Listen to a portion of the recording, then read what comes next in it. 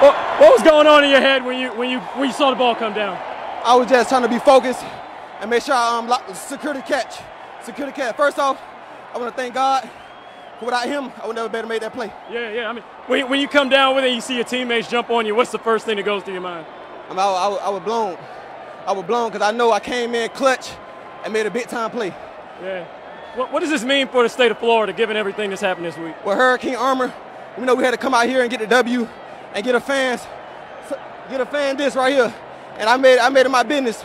Whatever happened throughout this game, I'm gonna just keep playing. What do you think of this? I love them. They're the best fans, and they're the best fans in America. Best fans in America. Yeah. Congratulations, man. Thank you.